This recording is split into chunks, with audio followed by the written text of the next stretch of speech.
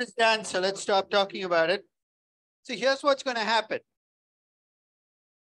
One of the TAs will come down in about 5 minutes, take those quizzes up to be alphabetically sorted. And once I finish my second class, the second class ends at 4:45, we'll start grading. Let's grade this quiz first. And once it's graded, I will let you know that it's been graded and you can pick it up. I'm not going to hand it out in class. It's an incredible waste of time. And you can pick it up on the 9th floor of KMEC. It'll be outside, face down, in alphabetical order, right? That's why I asked you to write your name on the back, because don't browse. This isn't Barnes and Noble. So basically, you know where your name is alphabetically. You shouldn't be saying, I don't know where it is. I've looked through every quiz. It'll all be faced up. So I know for some of you, this might be an incredible invasion of privacy. So if you feel exposed because your quiz is going to be out there, let me know and I will keep the quiz in my office. The downside then is you got to find me in my office to get the quiz. So if you want to get your quiz back, you'll probably have sooner than you think from me, okay? So watch your email. And when I send the email, I will send the solution then. I won't send it right now because I know exactly what will happen if you get the solution now. Is all these dire scenarios will play out. You'll be convinced you got only 2 on the quiz because you don't think any partial credit is going to matter. So I'm going to hold off till you have your quizzes and you can check it against the solution. And I tell you, I make mistakes. So check the solution. If I screw it up, bring it in. I would love to tell you that mistakes on both sides will be brought to me. But this is a very asymmetric game, which is mistakes in your favor will probably get exposed and mistakes will not get exposed. Mistakes that don't work against you, you're going to bring to me. That's fine. I understand that. But I will put the solutions out. There'll be a little, when I send the Excel spreadsheet of the solution, there'll be a grading template so you can see how many points I took off. It should be pretty transparent. So if you lose 1.5 points, it should specify exactly where you lost the 1.5 points. And unless I've overlooked something, maybe you wrote on the back of the page and I never looked at it. For the most part, it should be directly related to what you did on the quiz. Okay? Okay, so let's go back to where we were at the end of the last class. We were just finishing up with free cash flow equity. Free cash flow equity is, remember, is cash flows left over after debt payments. And we did the full calculation, right? Net income minus reinvestment. And then we had these cash flows to and from debt. Debt issuances minus debt repayments. There's a shortcut that can sometimes be used. Keyword is sometimes. And that shortcut can be used only if you're willing to make an assumption. The assumption has to be that you're willing to keep a debt ratio that is stable and fixed from this point on. So let's suppose you tell me that from this day on, you're going to finance 25% of your reinvestment from debt. Here's the shortcut you can use to get to free cash flow equity. Start with net income. Subtract out the 75% of the net capex that comes from equity. Because after all, as an equity investor, all you care about is how much do I have to come up with. Subtract out the 75% of the change in working capital.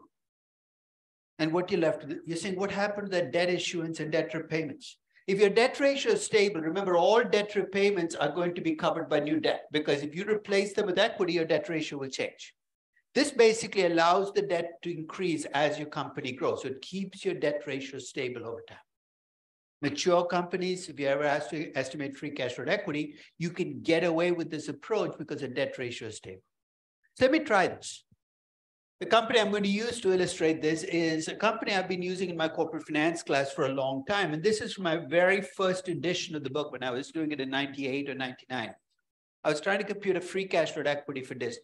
So let me go through the numbers. Net income of $1.533 billion.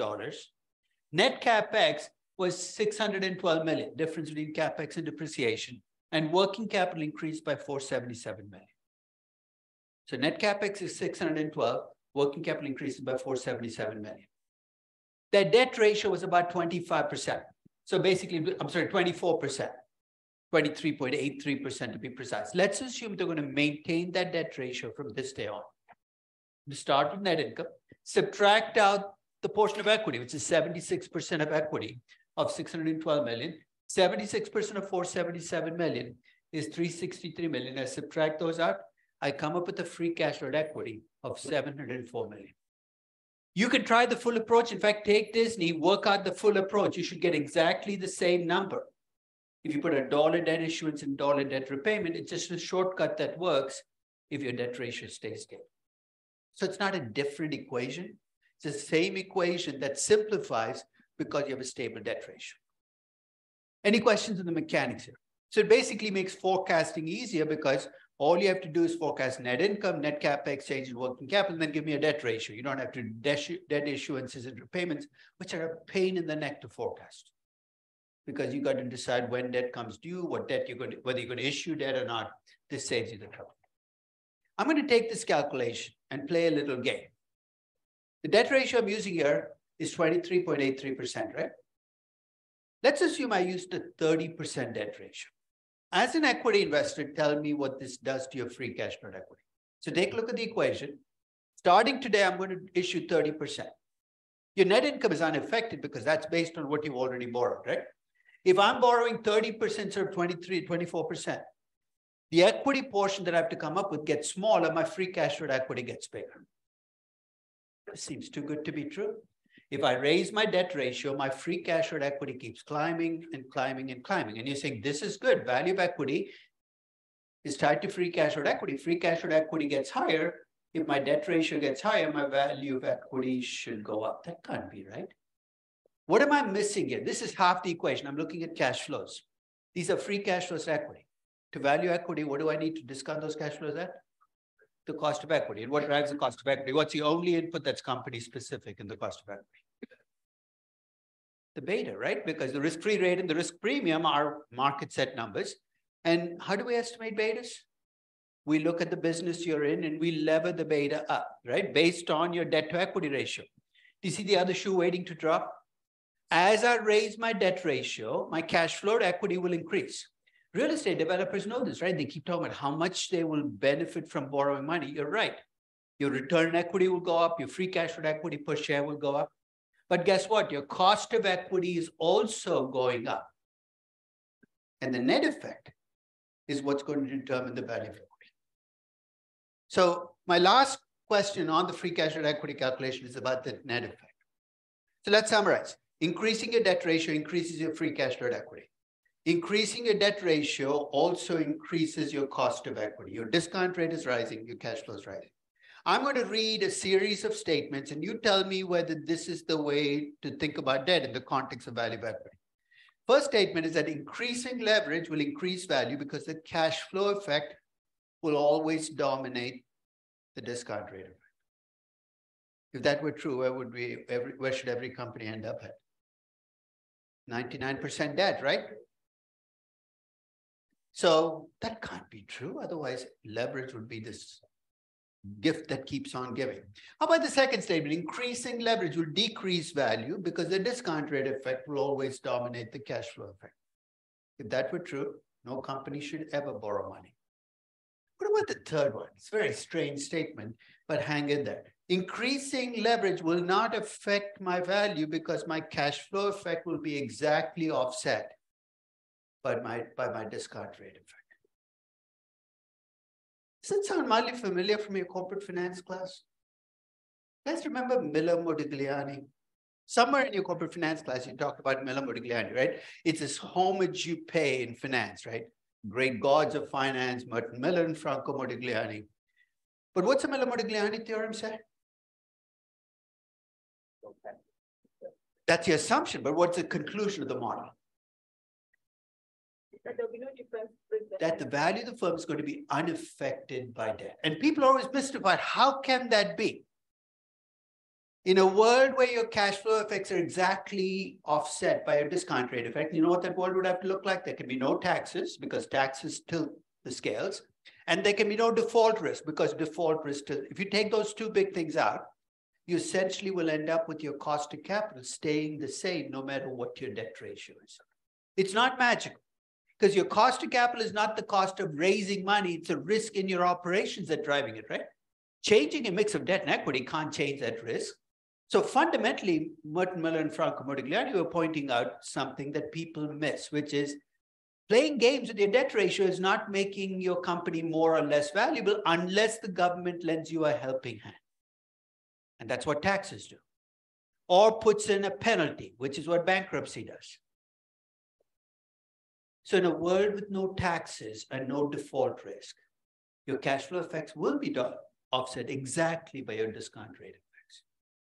But that's not the world I live in. I don't think that's the world you live in. We live in a world with taxes. We're approaching tax day, and I haven't done my taxes yet.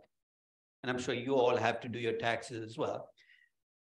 And we live in a world with default risk, right? Companies go bankrupt, they're unable to make debt payments. In that world, increasing leverage will sometimes help you and will sometimes hurt you. That's why we have an optimal debt ratio.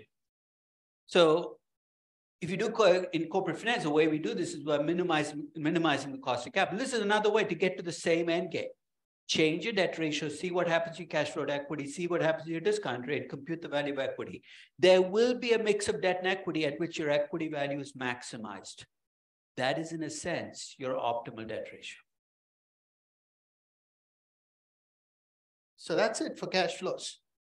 Let's talk about where the rubber meets the road. Up till now, whenever you're asked to estimate something, you can point to, it's the accountant's fault. I got the beta from the modern online. There's always somebody else to blame. Now is the time to take ownership of valuation because you got to project out the future. Nobody cares what last year brought. So I want to talk about what it is that drives growth. But before I do that, I want to put a statement on the table that I've said before, but I want to reemphasize. There is this sense, at least in investing, that growth is good.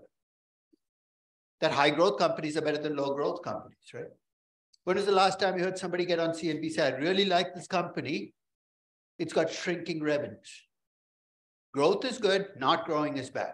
And that's a very dangerous conclusion to reach because growth can add value. Growth can do nothing for value, and growth can actually destroy value. To understand the trade-off on growth, let's think of the good side of growth. The good side of growth is as you grow, your revenues get larger, your income gets larger, your cash flows get larger, right? In the future. What's the bad side of growth? To get that growth, you have to put money back into the business. If you're a manufacturing company in plant and equipment, if you're a technology company in R&D. So what you're giving up are cash flows now for growth in the future. And already you can see why sometimes the trade-off can work in your favor and sometimes it might not. We'll come up with simple metrics for capturing whether growth is good or bad. But I think this is something I want to put on the table because when you look at the percentage of companies globally that actually destroy value while they grow, it's just astonishingly large. So clearly companies have taken this to heart. We need to grow at any cost. And you see companies say that we want to grow at any cost. It's a horrifically bad objective because you can grow at any cost. Just go do acquisitions every year. You'll get bigger as a company, but you'll get less valuable as a company. So with that lead in, let's talk about the ways in which you can estimate growth. Generically, when you have to estimate growth for your company, and hopefully you've already picked a company, I won't harass you anymore, though your master list is the least populated of my 3 master lists right now. So either you're holding your company mysterious, and you don't want to let me know you haven't picked a company. I don't even want to go there if you haven't picked a company. But once you've picked a company, you got to forecast growth, right? Look at the 3 places you go. First, you look at the past. Makes logical sense, right? If you're going to grow, make a growth projection, you want to see how quickly your company has grown. Last 3 years, last 5 years. So we're going to start with what's called historical growth, a fancy word. Let's look at history and let's see how quickly our company has grown. That sounds like it should be a fact, right? But looking backwards, if I asked you what's the historical growth rate for Coca-Cola for this room, and you all came back next Monday with a growth rate, we should all agree, right? But we won't because there are choices you will make on what, the time window you look at. The metric you focus on, is it revenues? Is it operating income? Is it EBITDA? It's net income. Even the way you estimate growth rate can make a difference. You can use arithmetic averages or look at a compounded average. So I'm going to start with historical growth, look at how to estimate it and why you should be a little careful about just extrapolating past growth. In fact, you should be very glad that future growth cannot be extrapolated from past growth. You know why? If future growth is going to be extrapolated from past growth, why do you need a human being in this process? ChatGPT Forget about ChatGPT. You've been able to do this for 40 years. Just take an Excel spreadsheet, make every line item grow, past growth rates, you're done, right? But that's a good place to start. Look at historical growth. But you're going to be, when you look at that historical growth, you're going to say, I don't know whether I'm right. I don't know much about this company. I just picked this company 2 weeks ago. I've never done a valuation before. The second way we estimate growth is we outsource our estimate. You know what I mean by outsource our estimate? We ask somebody else, what growth rate should I use? Don't let that somebody else be me, because I'm not going to give you an answer. But in valuation, you constantly look outwards. You know, with most private company appraisers, you know where they get their growth rates for their earnings and revenues? They get it from the management of the companies they've had. They go to ask the manager, how quickly can you grow? Talk about bias forecast, right? But this way, if something goes wrong, they say the managers gave me this number, I just use those numbers. If you're valuing a publicly traded company, you look for experts, people who spend all their time looking at these companies. In public markets, you know who those people are, right? If you're valuing Coca-Cola, there are 55 analysts. Sell-side equity research analysts whose entire life is focused on forecasting earnings at Coca-Cola. You might think that they know more than you do. You're mistaken, but you might think that they do. And use their growth rates as a substitute, saying, look, I don't know much about the company, but they must. So we'll talk about analyst estimates of growth and whether they come in closer to earnings and using some time series model. So you can look at the past, you can outsource your growth rate. Or you can go back to the business, because ultimately, you and I don't have the power to go around endowing companies with high growth just because we like them. Growth has to be earned. What does that mean? To grow, you got to pull off this trick of reinvesting money and reinvesting well at the same time. You know why it's a trick? It's easy to reinvest a lot of money. Anybody can do it. But if you reinvest a lot of money, often you're earning low returns. It's easy to earn a high return if you pick only one project a year and just say, I'm going to just pick one project a year.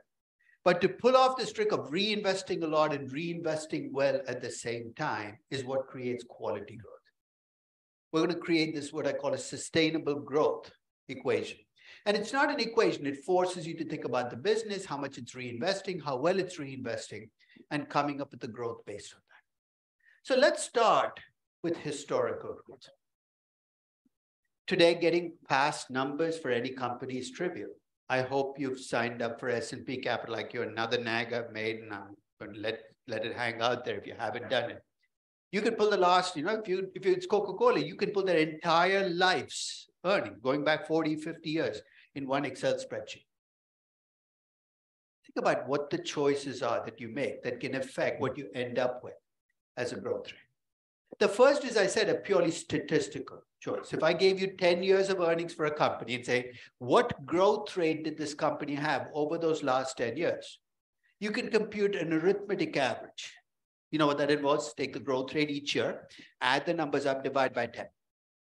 Or you can look at a geometric average or a compounded growth rate, where you take the earnings in 10 years ago, the earnings today. You don't need any of the intermediate numbers.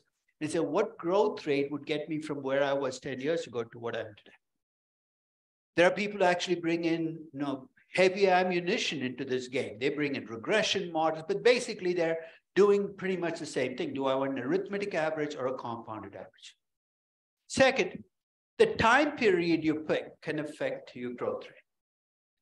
If you want to show a really high growth rate for your company, the easiest way to do it is to pick a base year that was a terrible year. You take 2020 as your base year for a hotel, it's going to look amazing because you had nothing in revenues that year and you have $1 billion. You're going to say that's 100% growth rate. The time period matters. And the metric you're looking at also matters. Are you looking at revenues or operating income? Growth in earnings is a meaningless statement unless you tell me, is it operating income? Is it net income? Is it EBITDA? You can get very different growth rates. And finally, there are these mechanical issues that we sometimes overlook when we think about growth rates. We think growth rates are always going to be calculated. That they're, let me give you an example where you're going to run into an issue. Let's suppose you have a company that had minus 100 million in net income last year, as a plus 100 million as net income this year. I challenge you to tell me what the growth rate in this company was. We know it is a good year, right? We're minus 100. Think about it. What's the growth rate you would give this company? I'm going to take you through the mechanics of computing growth rate, and you're going to get a completely counterintuitive number if you just plug the numbers in we use for typical growth rates. We have to talk about how do we deal with negative numbers to come up with growth rates. We also have to deal with the fact that as companies scale up, their growth rates will decrease. It's almost a mathematical given. When you have $1 in income, doubling that income is not a big deal. When you have $1 billion, 100% growth rate is a lot of income. So we're going to talk about that scaling issue and how to bring that in when you estimate growth. So let's start with the first of these questions. Let's talk about arithmetic averages versus geometric averages. First reaction most people have is, how different can they be? So I took this as a very old example of Motorola in the late 90s. I have 5 years of growth rates in revenues, EBITDA, and EBIT. I'm showing you 3 different metrics. I've computed the arithmetic average, just add the numbers up and divide by 5, and the geometric average, which is basically take the ending number and the starting number, and then you know how to compute the geometric average, just take the ending and the starting number and raise it to the power 1/5, basically, because it's a compounded growth rate. Let's take revenues. The arithmetic average is 7.08%. The geometric average is 6.82%, already is saying, what a waste of time. I'm pretty close to the same number. You're right, with revenues, we were pretty close. If you go to EBITDA, the arithmetic average is 10.9%. The geometric average is 5.39%. I'm getting twice the growth rate when I use an arithmetic average. And when I go to EBIT, my arithmetic average is 42.45%. My geometric average is around 4. I'm getting 10 times as high a growth rate. Why, as I shift metrics? There's actually a statistical reason why the arithmetic average and geometric average are diverging. To see what that reason is, think about the only condition when they will give you the same answer. What has to be true about your growth rate for arithmetic and geometric averages to exactly match up? They have to be the same. The more standard deviation there is, the volatility, there's the growth rates, the bigger the divergence there will be between arithmetic and geometric averages. That's why with stock returns, I made such a big deal about compounding geometric averages, because stock returns are incredibly noisy. With T-bills, it doesn't make that much of a difference. There's not that much variance. So as you go down the income statement, you have to be more and more careful about whether so if somebody's telling you growth rate for a company, stop them and say, first, what earnings are you looking at? Earnings per share? I have to really worry. Is it an arithmetic average or a geometric average? Because you can get wildly different numbers. Second, let's talk about money losing to money making.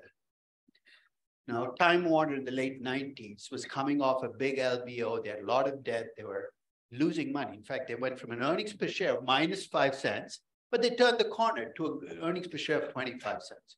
Before we compute growth rates. This is good, right? You went from negative to positive.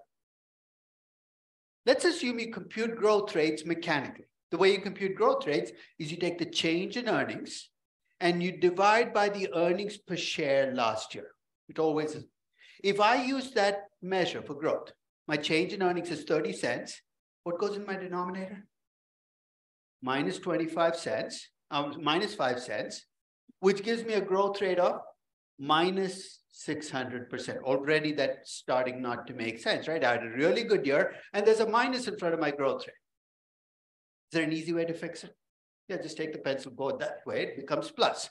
That's one trick that people play when they have negative to positive is they use the absolute value of last year. You put a mathematical spin on it, it looks more sophisticated than just drawing a line, but it makes minus 600 to plus 600%. Here's a second trick you can try. What's the problem here? Is the numerator or the denominator? Denominator, right? What if I took the higher of the two numbers and put it in my, you can see we're really playing games here, but if I took the higher of the two numbers, I'll take the 30 cents and divide by the 25 cents, I get 120%. You can already see that when you go from negative to positive, while I can try every conceivable game here, the bottom line is the growth rate becomes almost useless because remember, the reason we're computing growth is to project out the future. Minus 600% doesn't work, plus 600 doesn't work, plus 120 doesn't. You're saying what would work? How about NMF? It's the most honest way. Not NMF is not meaningful. It's better to say, look, there is no meaningful growth rate when I go from negative to positive. I can't use historical growth. Still, you have other ways of estimating growth. It's better to not try to estimate growth when you have these mechanical issues. So when you think about negative earnings, don't give up, but at the same time, recognize that that growth rate you get might not be a number you want to use. One final thing, at least caveat about past growth. Let's say you have a young company. It's a small company that's actually had a very good 5 or 10-year period. You look at its growth rate over the last 5 or 10 years, and you do things carefully. You compute a compounded average growth. So you're following all the rules. You come up with a really high number. And then you feel tempted by saying, look, this company is still good. It's got great management. It still has a great product. I'm just going to extrapolate that growth for the next 5 years.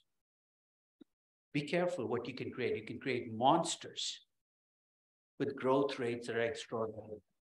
I'm going to illustrate this with a company called Callaway Golf. Callaway Golf was a company that came out of nowhere to become one of the most successful golf companies or sporting companies in the early 90s. You know what the product that launched them into fame was, right? Now it's golf balls. When I say Callaway, people say golf. But the original product was the Big Bertha, which was their golf club. And the thing about golf is everybody is terrible at golf, but they're always convinced that it's because they have the wrong club or the wrong ball or the wrong pro or the wrong fit. I mean, you blame something else, which is great for merchandising because, look, if you buy the Big Bertha, you're going to play like Tiger Woods. And Big Bertha took off. And to show you how much it took off, this was the 5-year historical data I was looking at in 1997 when I looked at Callaway Golf. Their net income went from 1.8 million to 122.3 million. So let's start with facts. Did they have a great 5 years? Absolutely. Their compounded growth rate, the geometric average was 102% a year.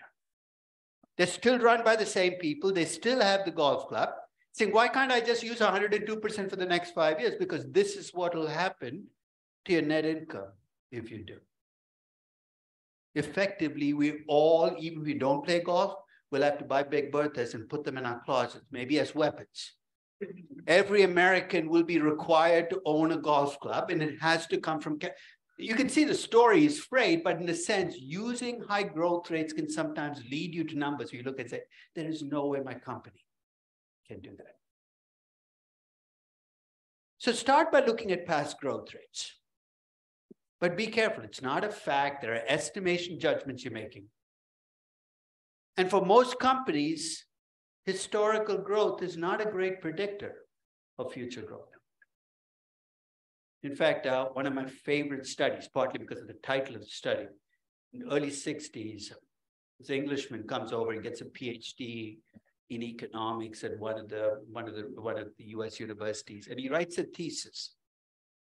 And in his thesis, he was examining a question. It was a very simple question. He said, can I use past earnings growth as a predictor of future earnings growth? Remember, in those days, you didn't have huge databases. So what he did was he took the growth rate from 1950 through 55 in earnings for every company, and 56 through 60 in earnings for every company.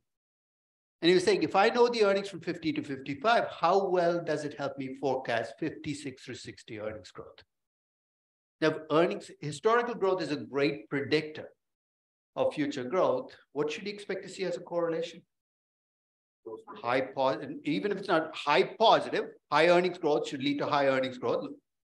I won't give away what he found. I'll give you the title of his paper. It's one of my favorite research titles ever. The title of his PhD thesis was Higgledy-Piggledy Growth. You know what he found as a correlation? What's your worst case scenario if you're using historical growth? Negative one would be great, because then what you do is you take whatever the past growth is, you put you go to the other end of the spectrum. Your worst scenario is it's close to zero, which is what he found. When you see these investment banking valuations where everything is forecast using historical growth numbers, maybe we should buy copies of Higgledy-Piggledy Growth. Now, you don't even have to read it, right? Leave it on the bookshelf, Higgledy-Piggledy Growth. It'll be a reminder to be cautious when you keep extrapolating past growth.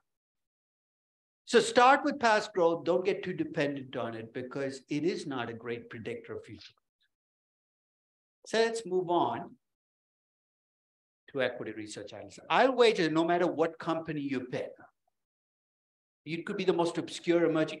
Every company now in the world seems to have equity research analysts that follow it. In fact, if you have access to Capital IQ or you go on IBES and Zacks, you can get forecasted earnings growth for your company. It seems like a godsend when you value your company. There's a growth rate right there. But first, you have to remember what analysts forecast growth in. Analysts don't forecast growth in revenues. They don't even forecast growth in EBITDA. They forecast growth in earnings per share. That's the metric analysts are most focused on. And it's true. Analysts spend all of their time tracking 15 or 20 companies. And it's true that they spend a great deal of their time forecasting earnings per share in future periods. So they must be much better than the rest of us. I mean, think of the resources they have, the time they have. Their forecast of earnings per share must be much better than some time series model or just looking at the past, right? I'm going to show you the research on analyst forecast. And it's a little depressing, especially if you're a sell-side equity research analyst. So think of the tens of millions of dollars we spend on sell-side equity research, all the time going to forecasting. I'll start with the good news. When you look at their forecasts of earnings, one way to measure the quality of a forecast, look at how different it is from actual earnings. So if you get perfect forecast, the standard error of the difference should be close to zero. In other words, you're always coming. So you want this number to be as low as possible. There have been studies over time, last 50 years, probably 10, 15 studies that compare analyst forecast of earnings with time series models, with ChatGPT or AI could do, or just a computer can forecast. The good news is if you look at 1 quarter ahead forecast, you know what I mean by 1 quarter ahead, next quarter's earnings, analyst forecasts are better than time series models, but barely. So the difference is the standard error of a time series model might be 32%. The analyst forecast is at 28%, not at 0% or 2%, but at 28%. You're buying yourself a 4% improvement in forecast with all the tens of millions of dollars. You say, I'm okay with that. That's 1 quarter ahead. If you go to 2 quarters ahead, even that advantage disappears. 5 years forecast just looks like a time series model. So I actually present this to equity research analysts and they don't like it, but it is what it is. You know what their excuse is, right? If it's New York based, they say there are a lot of very bad sell-side equity research analysts out there. None of them are in this room. They're bringing down the quality of our forecast. If you focused in on the very best equity research analysts, I'm sure they do much better. So I said, okay, I'll focus on the very best equity research analysts. You know how in football, you've got these all-American teams where they go in and pick in each position? You know, in sell-side equity research analysts, there are all-American teams. Institutional investors have been doing this for 40 years, where they go into each sector and they pick the all-America analyst in that sector. If you're a sell-side equity research analyst, this is the pinnacle of your life.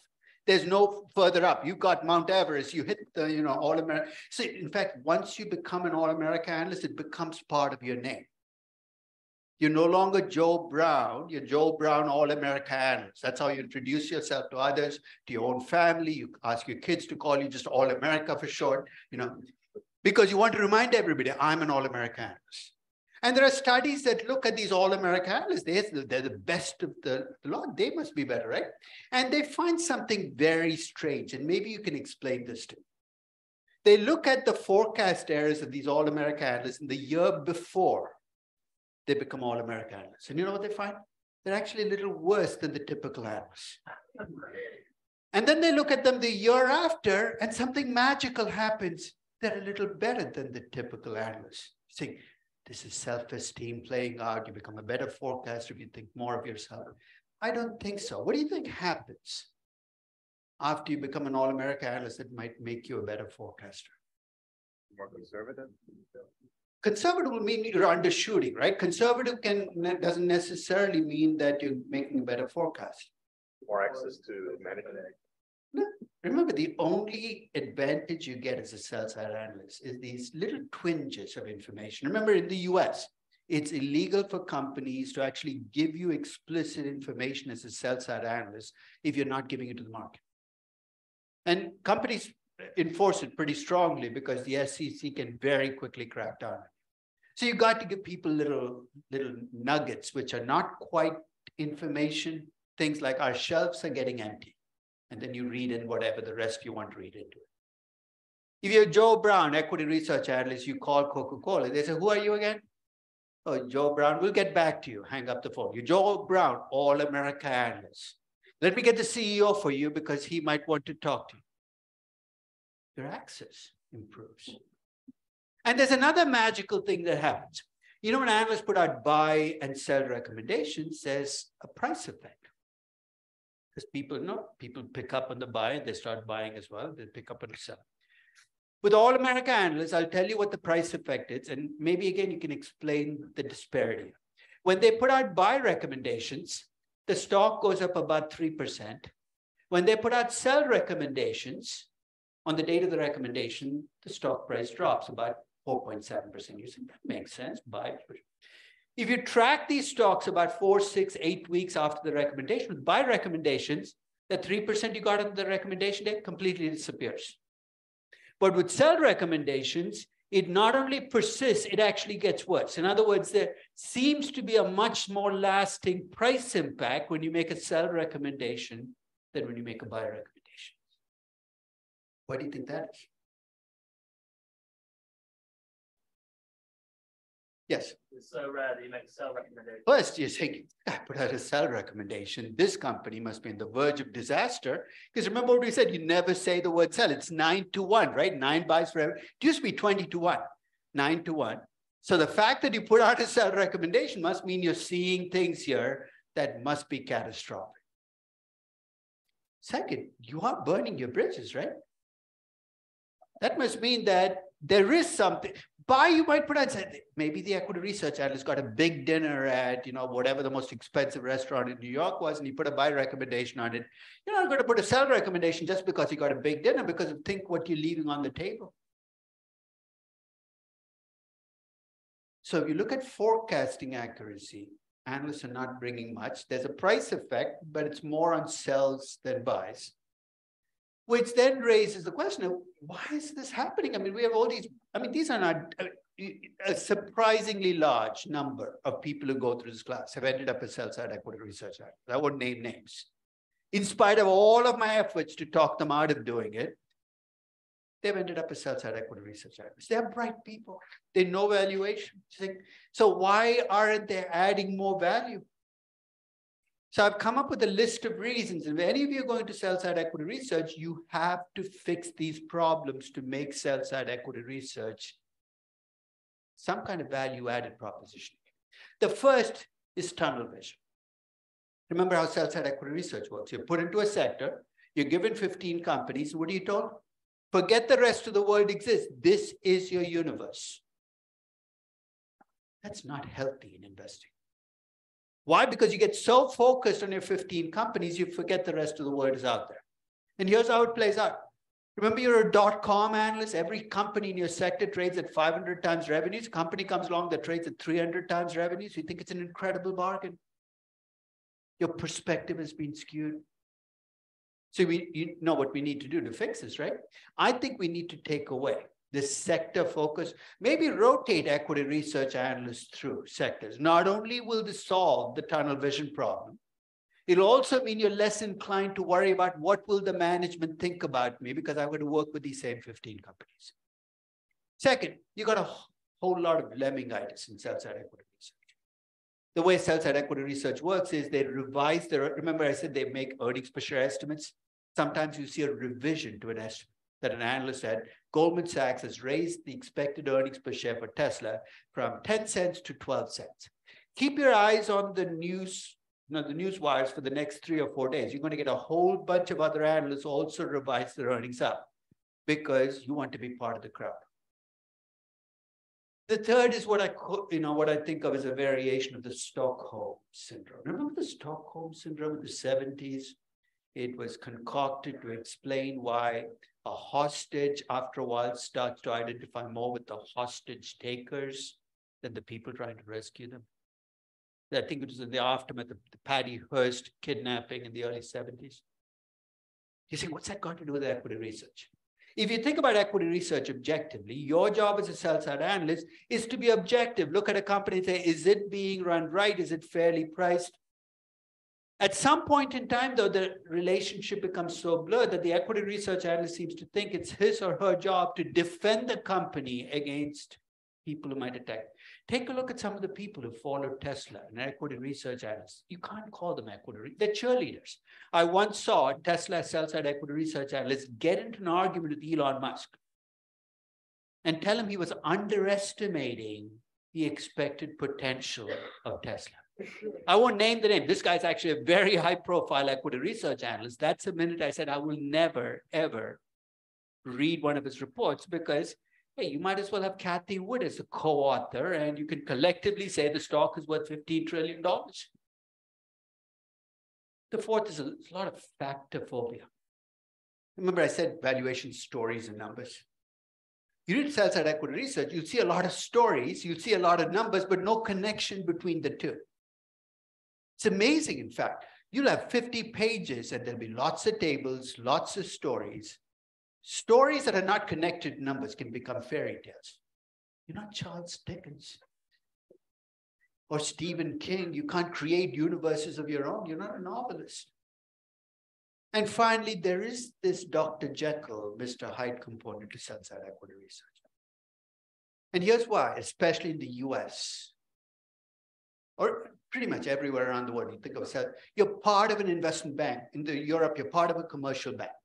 And your investment, and remember, in much of the world, sell-side equity research is not a revenue business. You give it away for free. Why? Because you hope your clients will use your investment bank or your commercial bank as a conduit. But not just trading, but if you're a company that you'll use the investment bank to go public and to do, that's a Dr. Jekyll Hyde, because when you as a sell-side equity research analyst have two masters to serve, you're not sure who you're serving at any point in time. So I think there's a lot of work to be done in sell-side equity research because it's lost all credibility. It just has laugh value. If you don't believe me, watch buy recommendations. You know when they'll pop up after the stock has hit 1.2 trillion. You know when sell recommendations pop up after it's gone down to 150 billion. It's almost become a negative indicator of where will the stock go because they're chasing the price up and down. They're not valuing the company. So here are three propositions about analysts' growth rates. First is, there's far less public information in analyst forecasts than you think. It's not like they're bringing in some private information you don't have. The second is, the biggest source of any private information to an analyst is the company itself. You're saying, so what? The company knows more than the rest of us do about its future, but it's also biased. It's like a journalist whose biggest source is the politician he or she is supposed to cover. You're going to get spin, you're going to get leaks, and you're going to transmit the leaks, but you're not going to get the truth because the company has an agenda. So my advice to you, and that's the third proposition, is look up the growth rate in earnings that analysts are projecting for your company, but don't be swayed by it. So if your growth rate is 5% and analysts are projecting 25%, don't assume you're wrong and the analysts are right. Dig a little deeper. Maybe there is something you're missing that you need to bring in, or maybe there isn't, and the analyst is just projecting numbers that have really no base in it. I'm going to, now, the last couple of minutes, let me at least set up the last way of thinking about growth. I'm going to set it up as a picture. Let's say you have a company that has $1 billion invested in existing projects on which it's making 12% as a return. 12% of $1 billion, so its current earnings are 120 million. Just as a very simplistic example, let's assume this company goes out and invests 100 million in new projects on which it continues to make 12%. Next year, when I look at its net income, it's going to make 120 million plus an extra 12 million or 132 million. The change in earnings, and this is pure math, is 12 million. Where is it coming from? The addition I made to the investment base, the 100 million, and the return I'm making on that investment base. In other words, I can't grow if I'm not adding to my investment base and earning a return on that investment. That is the basis for sustainable growth. In fact, if I took this and stated it as ratios, I invested 100 million out of the 120 million. So think of that as what I'm reinvesting. 83.33% of my income went in. My return on investment was 12%. 83.33% times 12% gives me a growth rate of 10%, which is exactly what I got as a growth, right? 12 million on a $120 million net income. My growth rate is equal to the return that I make on my new investments times the reinvestment. That's a lot of work, right? To grow, then you got to reinvest well. Is there a shortcut to growth? Yes, but there's a caveat. You know, the shortcut to growth is, remember the 12% you're making on your existing investments? If you can raise that to 13%, are you going to grow next year? Absolutely. It's called efficiency growth. So when you think about growth, there are two ways to grow. One is efficiency growth. One is growth by adding to your investment base. And you're saying, I'll take the efficiency growth. You can, but here's the caveat. If you tell me you're going to grow in the long term by reinvesting in new projects and earning a return, it's believable, right? Because you can keep adding to your base. If you tell me you're going to grow in the long term and it's all going to come from efficiency growth, you see the logical problem there? You can make yourself more efficient next year. Next year it's going to get more difficult, but you keep it. There's going to be a point where you hit a ceiling. You can become only so efficient. So if you tell me you're going to grow through becoming more efficient over the next 3 years, I'll be okay with it, but not for the next 10 years, the next 30 years, or forever. So when we start up on Monday, we're going to talk about sustainable growth and bringing in efficiency growth, but keep those two growth rates open and think about your company and where it might be able to grow, at least for the near future. I will see you on Monday, but watch for the email on your quizzes. And when it's ready, up on the 9th floor, and I'll